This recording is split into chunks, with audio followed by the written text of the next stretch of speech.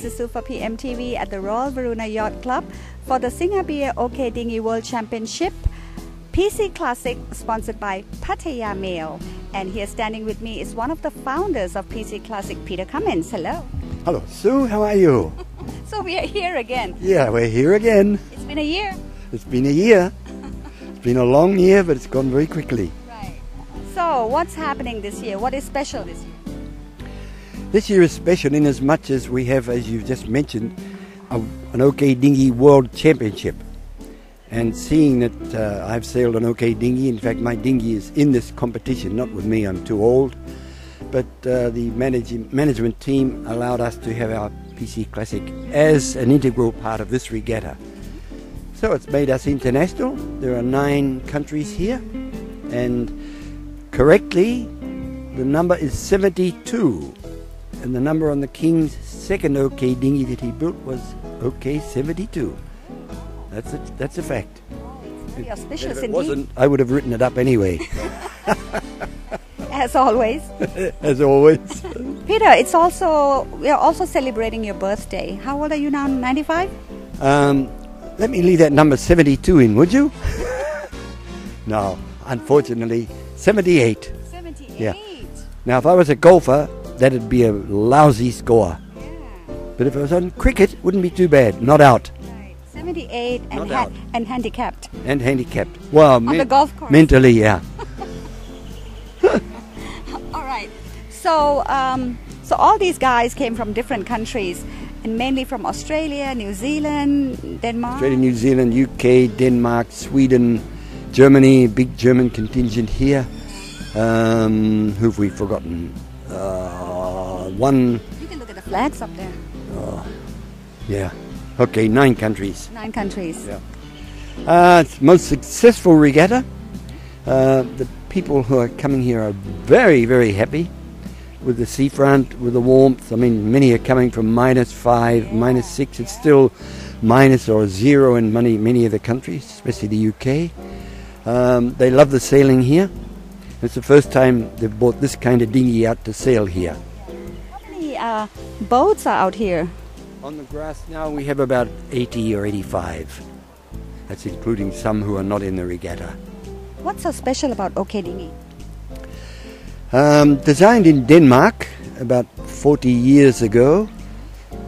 It's special in as much as it's a special kind of person sails it. The comparative dinghy would be a laser, which is all plastic. But these you can see are partly plastic, some have nice wooden decks. These are more, in my opinion, more difficult to sail. They're more challenging. They're a very pretty boat on the water. Because it's heavier. It's heavier. It's about 10 kilos heavier than a laser. It's about the same speed. That'd be about equal on the water. So why would it be more difficult? Mainly because I think they're heavier. You can see the mast is raked back. The boom is low. People like you and I wouldn't have a problem, but taller people have a big problem when they change tacks and this boom comes over. Wow! And the booms are very expensive. And you have your own dinghy as well. Yeah, it's out here somewhere. It's being chartered. What's special about your dinghy? Me! Your boat. Me! About the person in that boat, of course. How long have you had that one? About 15 years. Yeah? Where'd you get it? Did you From make Denmark. it yourself? Okay.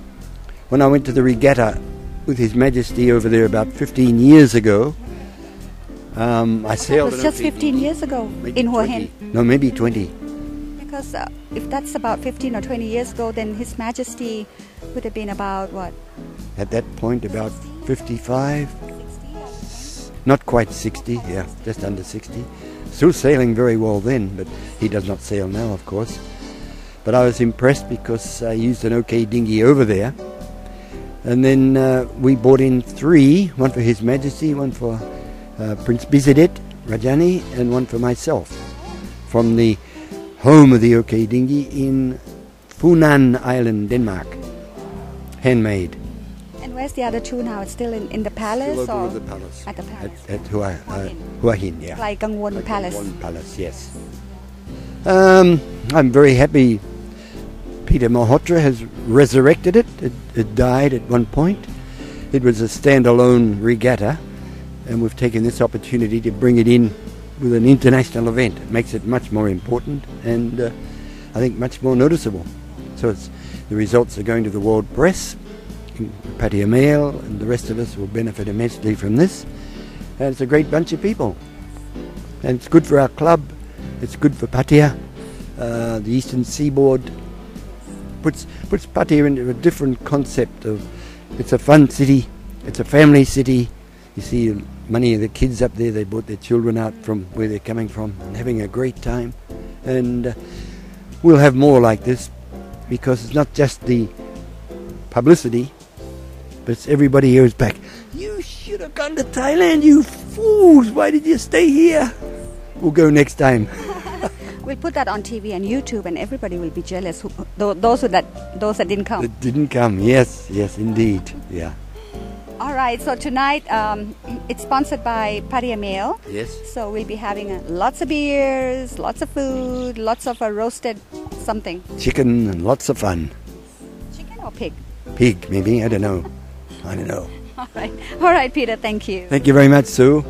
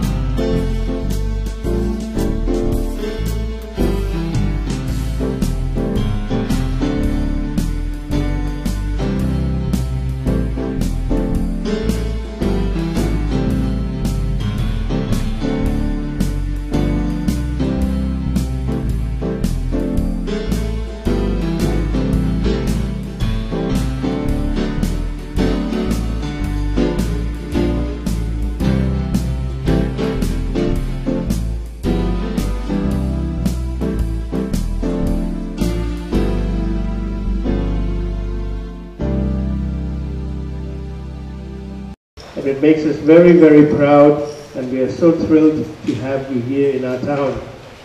And to just let you race the Dinghy Internationals and go home without tasting some of the, or experiencing some of our hometown hospitality would be bad. And we thought we can't let that happen. We've been living here forever. I myself in Pattaya for over 40 years. I'm a Thai by birth, of Indian descent, and lived in Pattaya for 40 years, and so has Peter Cummins. Peter Cummins has lived here longer. He's been here for about 102 years. And I speak of none other than our beloved former Commodore, Peter Cummins. Loved by many, adored by a few, and worshipped by none.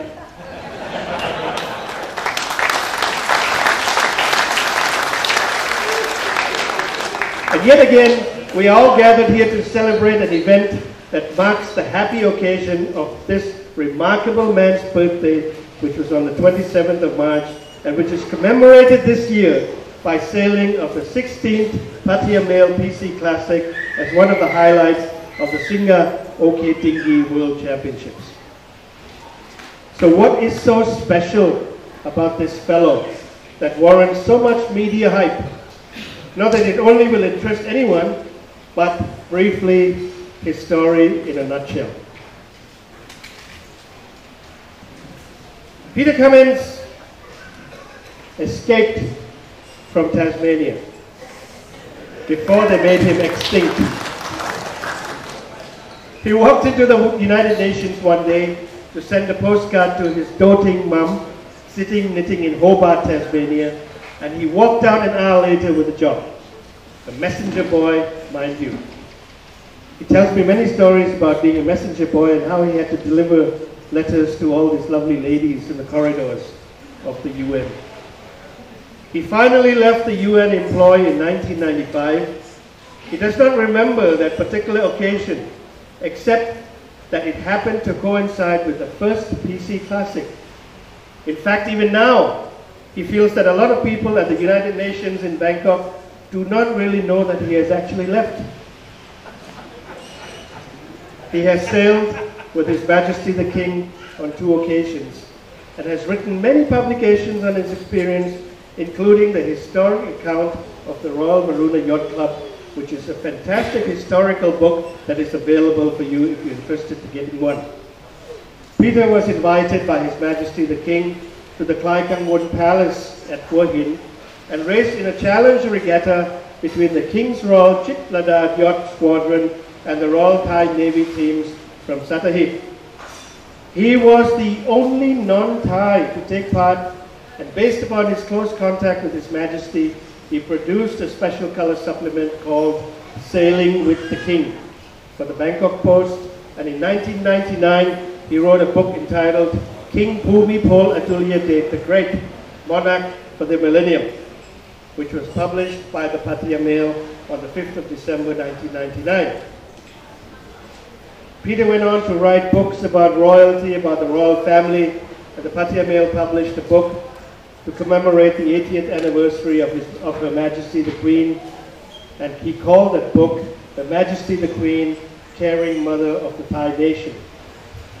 He was also instrumental. In those days he could write up a storm. He wrote another book titled His Majesty King Bhumipol Adulyadej the Great, 60 Years of Righteous Rule, and the latest one to commemorate His Majesty the King's 84th birthday.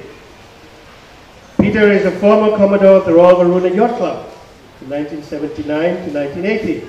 And in recognition of his contributions to the development of yacht racing in the kingdom, he was awarded an honorary life membership.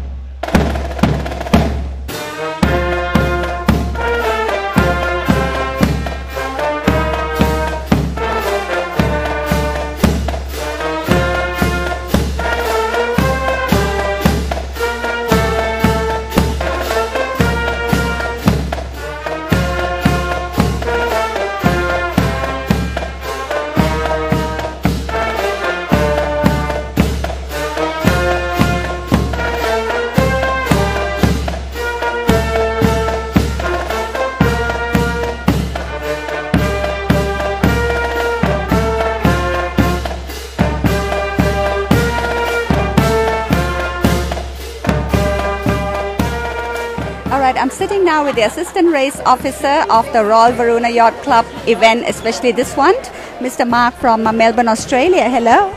Hello. Good. So, of course, management is very important for an event like this. What went into this? How much work went to it? This is not to be confused with the off-water management. What I'm talking about here is the on-water race management. So I'm the assistant race officer here, working with Kevin, who's the race officer, and we manage all of the on-water activities. So we do all of the race management on water.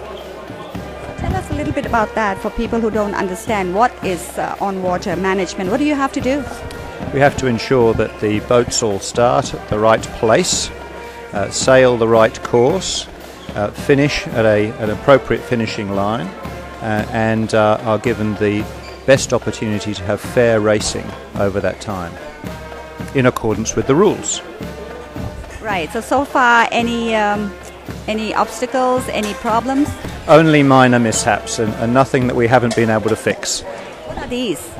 Oh, things like buoys that won't anchor properly, or race management boats that perhaps aren't really fit for purpose. But we've overcome all of those obstacles, and we now seem to be working very well. It's going very, very smoothly. So when you say that you overcome these obstacles, they are fixed offshore or you bring them in? They all have to be fixed on the water during the race, because once the race is started, it can't be stopped. It could be stopped if there was a real problem. In other words, if we couldn't finish them safely or we couldn't finish them properly, we might have to stop the race. But we will try to do everything humanly possible to ensure that the boats do have a proper finish. In your past experience, what have you encountered so far that there's something that you can't fix on the waters and you have to bring them in? Oh, maybe if motors on the boats actually stop working and therefore can't be used. If the weather conditions get intolerable and too great for the sailors to cope with, if there was a whiteout, if there was something like that, we would have to actually stop racing, abandon it, and get people to shore as quickly as possible. So one of our primary objectives is safety and ensuring that everyone who is out on the water gets back safely. So you are normally managing all this with the OK Dinghy race in different countries? I have done some work with the OKs in Australia. I've done a number of their state championships. I've done the Inter-Dominion Championships, which is a special event between Australia and New Zealand. I'm doing their national championships this Christmas, and I'm going to be doing the next World Championships in Melbourne in 2014. A lot of work behind. Oh, I haven't got it on today. No, forget that. I thought I was wearing the BlackRock t-shirt at BlackRock Yacht Club in Melbourne. So we invite all of the OK sailors and all of the Thai sailors who wish to sail in OK at the next World Championships to come to Melbourne in Christmas 2014 for the next Worlds. When you say Christmas, when do they have to be the exact dates? Racing, I think management registration starts on the 27th of December 2014, and I think racing finishes on about the 6th or 7th of January. And where 15. Where can they find more information about this? They can get that from the International OK Dinghy Association or from the website. Google 2014 OK Worlds. All right, so look it up and get ready for next year. And who knows, maybe I'll see you there. I look forward to it and I hope you come. That'll be great. All right, all the sailors are up on the ground now, and we're going to be talking to some of them. And this is Paul from New Zealand. Hi, we've had a good day, and I've had some more consistent results. I'm now in 4th place, which I'm pretty happy about, and this is such a great place to sail. The breeze has been, way nicer than what I expected. Looking at the stats, I thought we might get some light, shifty stuff, but we've got brilliant, nice breezes and beautiful temperatures, and it's been fantastic racing out there and really good fun. This is Rob from New Zealand. Yeah, had a great day today. It was a bit of an event to get off the shore, but once we were out racing, it was beautiful conditions again and really enjoyable. A bit light towards the end of the day, but great racing, and I'm pretty happy. I'm sitting in 23rd overall. We have Jake from New Zealand. Today it's been pretty good conditions, and it's good competition too, but quite windy for me because I'm quite a lightweight, so it's alright, yeah. Great facilities, I love this place. The wind's strong, constant, waves are big, good fun off the wind. It's great so far, yeah. Enjoying myself. Another Kiwi, of course, Luke from New Zealand. Well, another good day's yachting. Lovely warm water again. Great yachting. Yeah. Any mishaps? Any minor... Yeah, the rudder nearly came off the back of my boat today. The gudgeon came undone, so I had to scrounged around for some tools out on the water and bolted it all back up and managed to do the second race. So it was quite good. And we have Jake from Australia. Oh, it's pretty good out there. Britain's pretty good, but yeah, had a bit of first race, had a few restarts. Been going pretty good. I'm currently a junior. I'm second, just a few points behind. Should be pretty good. Like it. It's going well. Thank you. And of course, we want to hear about the tides and the water and the movements and all that. And Stephen from Denmark will talk about that. One thing here which has been quite challenging compared to other regattas around the world is the tide current, which is running with a speed of around 2 knots. These boats are sailing upwind with a boat speed of 5 knots. So that means it has a lot of influence in how to put your strategy in how to deal with the race. So this has been a big challenge for us here. Find out how the current is moving compared to where the course is. And it has been very hard when the current has been moving against us.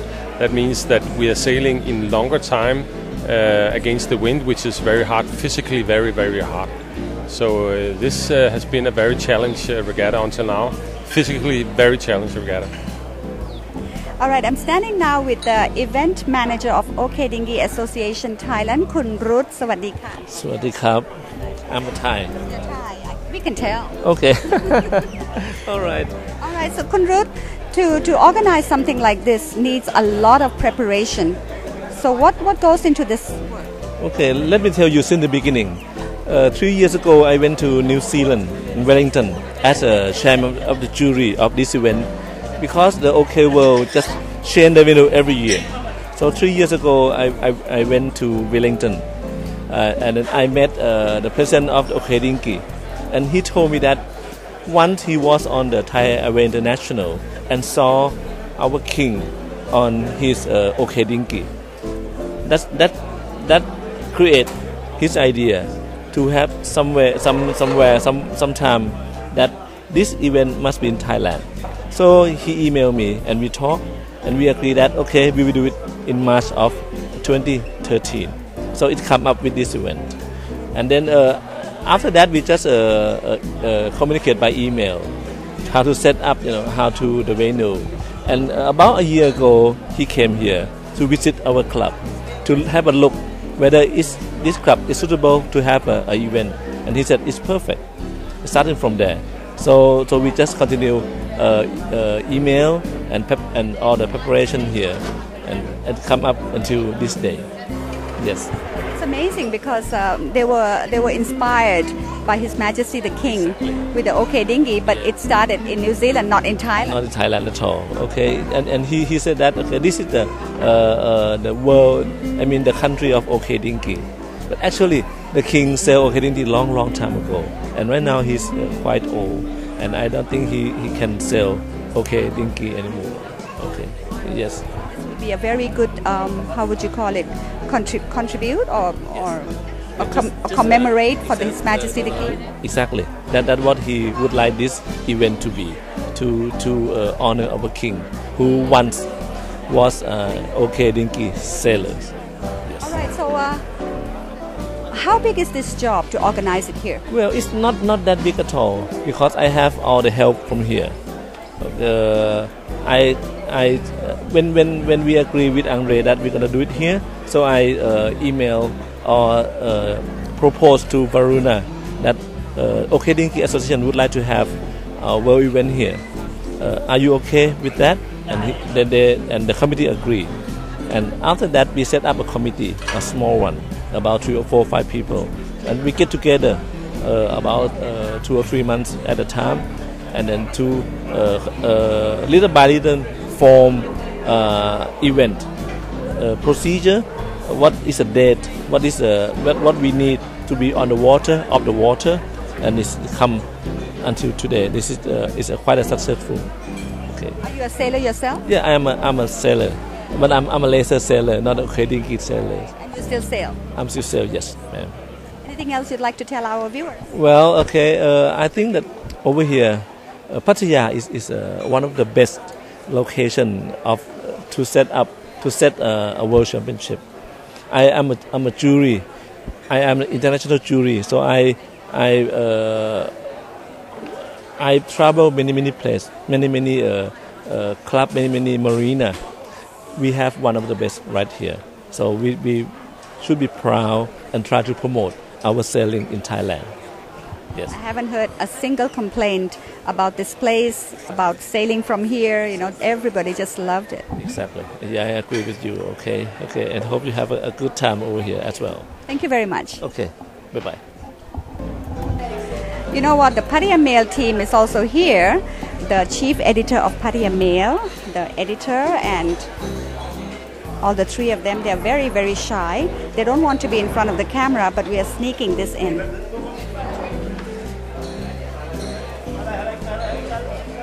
All right, I'm sitting with Peter from Germany. He is part of the Germany team, but he himself lives in New Zealand. So how is this going? Oh, quite well. New Zealand is good for doing a lot of training, but I'm still a German national, so I'm still sailing for Germany here and really enjoy the conditions here with nice warm water and quite a lot of wind, and it's really good. Do you do a lot of sailing in New Zealand? I try to train every weekend, yes. What about Germany? I used to do a lot of training in Germany as well, yes. How do you do it? On the Baltic Sea, so I'm from Hamburg, so it's mainly sailing on the Baltic. So tell us the difference of sailing in Germany, in New Zealand and Thailand. I would say Germany, New Zealand is not even that different. Condition-wise, it's very similar. Here, the big difference is the temperatures. You really have to get used to that. The water is so warm and so on. Wind-wise, we were very positively surprised. We all expected a lot less wind, but this week so far has been fantastic. So it was really nice sailing here. And you're an amateur sailor? Yes, yeah. I think everybody who is here is actually paying his own way to get here and so on, so we are all pure amateurs. This is Henak from Germany, and actually before he started to come and sail here, he was bicycling from Hat Yai up to Pattaya, right? Yes, that's right. We started 3 weeks earlier than the event, and we had to fight a lot with the heat, so we started at 6 in the morning but finished also at 12 o'clock in the evening, at noon. Yeah, and it is my first time in Asia, so we thought Thailand would be a good place to start because it's very easy passes to travel, lots of hotels. Thailand would be a good place for you to have the climate shock. Yeah, we actually at home is snow, still snow. Still in the minus? Yeah. All right, so it took you about 3 weeks to ride your bike up from Hat Yai to here? Yeah, we did it slowly and visited one island also, so it was more vacation trip. Actually, your main purpose of coming is for the sailing? Yes, but anyway, it's a long distance to travel and an expensive trip, so we took that as a motivation, but combined it with cycling. So are you more of a sailor or a biker? That are always phases. Sometimes I'm more in cycling, also race cycling, and for the last 5 years I didn't sail at all, so I just came here for a new start. So how did you do today? Actually, I stayed onshore. I was just too That's tired. The best place. That's the best place to be, is to be onshore. Yeah, of course. Because everybody's coming back with all the sunburns and everything, and you're here relaxing with beer in your hand. We really enjoyed the trip in Thailand. It was a positive, I don't know the word. Positive outcome. Yeah. And the weather is hot but pleasant, I would say. Yeah, we had to accomplish quite a lot of time to resist the heat. Yeah, thank you. Okay, thank you. Yeah, thank you.